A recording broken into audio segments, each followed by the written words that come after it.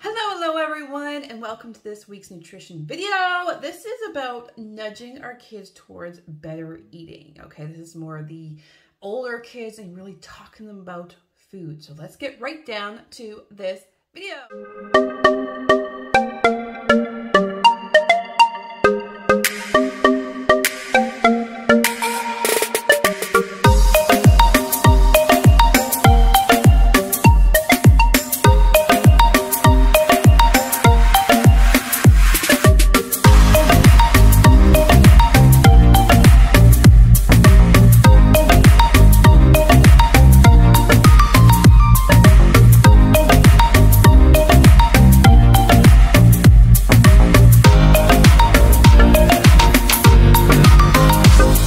So often parents come from a place of worry with this topic. Is my kid eating enough food? Are they eating too much? Are they having more of one thing and not enough of another thing?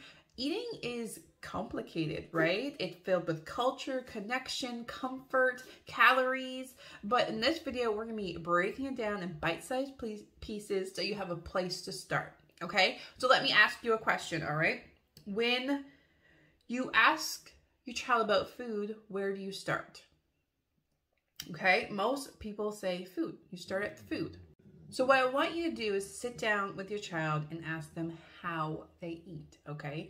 Some of your children might say that they don't wake up too hungry, so they have just nibble on breakfast, a little bit of breakfast. They might say that they only eat a few things from their lunch that they pack, like the things that they like, right? And then others may say that dinner is just crazy and not consistent, okay? Especially if you have multiple kids, you could have multiple activities and you're driving from one activity to the other activity, but dinner is supposed to be in between so you eat in the car, right? That happens to so many of us, especially with multiple kids and activities going on in their lives. It gets crazy with working kids, right?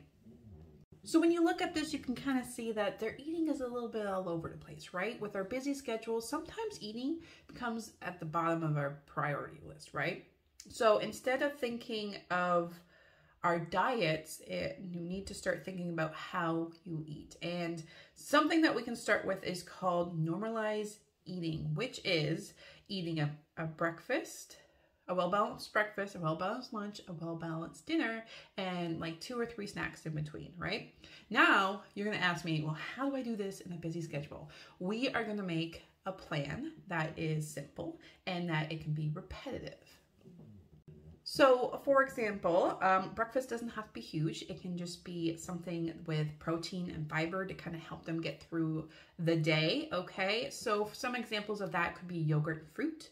It could be just whole wheat toast with a nut butter on it. But here's something that you can do if your child's having a hard time with switching it to like the yogurt and fruit or the whole wheat and toast. You can meet them in the middle, okay? So for example, if you're trying to get them to eat porridge because it's better for them and they're just not having it, you can maybe meet them in the middle and put some honey in it or some maple syrup in it, just a little bit, just to get them that sweetness to maybe try and eat the food, right? Just to try it. It's all about taking a step in the right direction. It's not about changing the entire thing, okay? And so for example, we're going to talk about something called choice architecture. And this is about rethinking your automatic responses, okay? So your child has an automatic response to many different things, right? So for example, if you hand them a bag of chips, they're going to sit there and eat probably the whole bag of chips, right? But if you give them a bowl, if you just start giving them a bowl with like say a quarter bag of chips, they're gonna sit there and still eat the bowl, but they're gonna have less chips, but they're still gonna feel great. And that little hint of like fullness and joy of eating the chips that you get from eating chips. Like you sat there and ate a whole bag of chips, right? Like we've all done it. We all know the joy that comes from a bag of chips, especially when you're sitting there and watching TV. You can just mindlessly eat, right? They do the exact same thing. So you can just start putting chips in a bowl and it's a different choice, right? Another example is if there is, let's say, you have a jar of cookies on the counter, right? Or there's a bag of cookies on the counter, or a bag of cookies in a cupboard where they always go to find food, they are more likely to grab a cookie because it's very easy for them to get at, right? So if you start putting cookies in an area where they don't really go much, or in a cupboard where they don't really see it, like it's off the counter, they're not going to think about that cookie, and they're going to start thinking about maybe the apple slices you just have on the counter, especially if they're grazers. Like my girls are grazers, so if I just leave food on the counter, they're like, oh, can I have that? Or if I start eating a snack that's like veggies and dip, they're just like, oh, can I have that? Because they're like, oh, I'm hungry, right? And they see me doing it, okay? Another thing is monkey see, monkey do. If once you start changing this and using the choice architecture for yourself, it's gonna start going off of the kids as well, okay? So just changing that choice architecture can really help your child choose better options and have a better relationship with food. They are making that choice, right? The kids like to feel in control. They like to feel like they've controlled something in their life, and food is one of the main things that they try and control, right? So having these little things is just kind of like, you just kind of like basically changing their options by allowing them to have many options. Does that make sense? It's a perfect example when I have the colored plates for my younger kids. We're talking about older kids now, but when my kids are younger, so they're 5, you know, they're just young children, right? And we have colored plates. So we play a game where if you have the yellow plate, you can have any fruit and vegetable that's yellow. Or we can have a rainbow day, so you have to pick one fruit or vegetable of every color of the rainbow, right?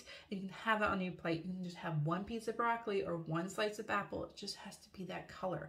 And they're loving that, right? They have a choice. So giving them many choices is great as well.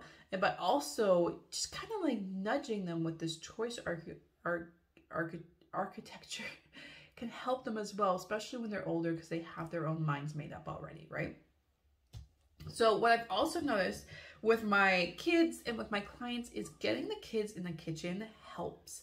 Getting them to kind of nudge in the right direction of eating healthy, right? So getting your kids in there to help make dinner or help make their lunches for school has really helped. So let's just give an example, saying you're making dinner, you're chopping vegetables, okay? Your child may be helping chop vegetables, depending on the age, of course. And you could just say, hey, why don't you chop up one extra carrot and then you can put it in a dish for your lunch tomorrow. Your child is more likely to eat those carrots when they have chopped it, rather than you have chopped it and put it in. And it's like a crazy thing that happens, but it's because it's their choice. They chose to cut it and they chose to put it into their lunch. Does that make sense? So they could eat it. So doing little things like that, getting them into the kitchen, even if they're making like, with our cookies, we kind of put protein in them, so they're kind of protein infused. We put flax seeds in them, so they have a lot more fiber. And we just kind of make our cookies and baked goods a lot healthier. We don't put sugar in them. And getting my kids in there and making that stuff, they're like wanting to eat that stuff because they've made it, right? So they can put one of those cookies in the lunch, and they will eat that as well. And what I love about making homemade cookies, you can you know, make the size of them. I only make cookies like this big, okay, like this big. And my kids are just used to that size, right? So as you make cookies, you can slowly reduce the sizes of them too, and that's another choice architecture. You're slowly changing. You're not just going all out and taking all the bad food out of the house, right? That's not just going to happen. Now, research has also shown that how you eat as a parent helps the child, right? So what I recommend, even with busy schedules are busy, but I recommend trying to sit down as a family at least 3 times a week to sit down and just really connect, okay? Because food's all about connection. So you talk about your day and relieve your stress, and you're eating a nice meal that the children may have helped make, right? And just having that family time together really helps. And them seeing you eat healthy, and it makes them want to eat healthy. They want to eat just like you, and it's just your habits kind of start becoming their habits. Just like the way you talk, right? The way you talk, your kids start talking like you and like, oh no, right? Sometimes you're like, oh no, I shouldn't have said that, because now they're saying it, especially when you have a 5-year-old, they like to repeat stuff, right? It's the same with eating. They see what you want to do and they want to repeat it. So trying to schedule in at least just three meals. You don't have to go in and do all every single day, but it really, really helps with the child. Now, what I want to show you now is just some resources that you can use to help make this plan, because what you want to do is sit down and ask your child how they eat.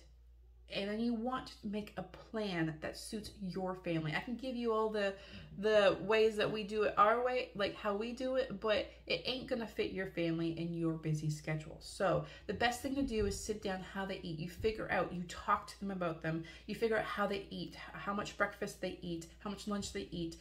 Is dinner crazy? Is it on the go? Are you eating it in the car? Do you have to make dinner the night before, pack it up like you do for lunch so you can take it in the car with you? You need to start making all these kind of like plans and little things, and you need to sit down with your kids to see what they want to change first, because you do it in baby steps, and see what they can help with you with change. So the first resource that I have for you guys today is actually, it's a meal planner, and it's an entire year planner that I have created that I give my clients to help, okay? And in here, you break down what you want to eat every day for a week, okay? Right here. Then you have your grocery list. So you sit down, and I tell my clients to sit down as a family to figure out what you want to eat. And there's like a little notes page on here as well. So then you can also like write down what meals you want, the ingredients of it and everything. Especially like Fridays for us, every single Friday for us is pizza, because I'm too tired by the to cook. So we have pizza and we switch it up. We make homemade dough. If we're gonna do that, we make the homemade dough the Sunday before and we put it in the fridge or freezer. We order pizza, okay? We sometimes just get a frozen pizza. It's all, or like a store-bought crust instead of me making the crust from scratch, right? We switch it up, we switch up the toppings, we still make it interesting so it's not always the same thing. Normally Wednesdays are our big family lasagna days, and we grow all our own food and we make lasagnas when they all comes off. And so most of the time we just grab a lasagna that I've already pre-made months before in the freezer and just pull it out on Wednesday. You need to figure out what works for your family for dinner, because if you're not going to be sitting down for a dinner, you're not going to make lasagna, right? You're not going to have that, right? You're going to make a lunch for you. So this is a perfect resource for you to start with, to kind of start making a plan. And that book is the entire year, and you can get that book in the link below. Another thing that you can do is I also have a workbook that you can sit down and ask your kids questions about this. So you can start with how you eat, how do you want to eat, what foods are your favorite, what can you change, what can't you change, what are you good at, what aren't you good at, in the food wise, like, are you good at chopping vegetables? No, okay, you can't do that, okay. Are you good at adding chocolate chips on top, especially if they're younger? And they're like, yeah, I'm really good with that. Then that's something they can do, right? It's breaking it down what they can and cannot do in their diet and lifestyle, right? And I have that book, and I have that workbook on my app, and you can get a little preview right here. So here's my app. You can actually click on the app. The app is downloadable in the App Store, the Apple Store, and the Google Store, and it opens up. You scroll down, and what I want you to look at here, because all my courses are here, but what I want you to look at is the Kids Health Center that I have on here. So you click on that, and there's tons of different resources and worksheets for your kids to kind of build on their healthy habits and their mindset. But what I want you to look at right now is the Kids Health Goal Setting book. We're going to load that up. Once it comes up, it looks exactly like this. And then we're going to hit the link, the Canva link there. And it brings you right to the goal setting book, okay? So this is where I want you to ask how your child eats, okay? They will go over kind of like how they eat, when they eat, the times they eat, what they eat. And then we're just going to kind of like plan this book, make a plan with this book, okay? So this book is all about how I can improve my physical and emotional health. And there's all these things that they can do. So there's ideas listed above there, and they can list some ideas below. And then there's questions that they can go over, like what are they good at, what are they not good at, what's hard for them. Then this is the time to brainstorm. They can brainstorm all these ideas of how they want to reach their goal. And this is where they set their goal. So they can get right down to nitty-gritty of what they really want. Is it they want to have a little bit more energy to play soccer? Do they want to be able to focus in school a little bit better? It's whatever their goal is. This is where you kind of break it down for them, and then you make an action plan with them within this book for them. So this book is really, really awesome and helpful for their kids, and it's available on my app if you guys want to download my app and grab it.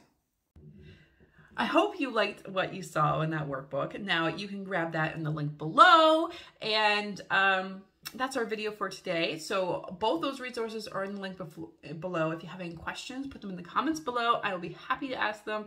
I hope you guys have a fantastic day, and I'll see you guys next week, next video. Bye, guys.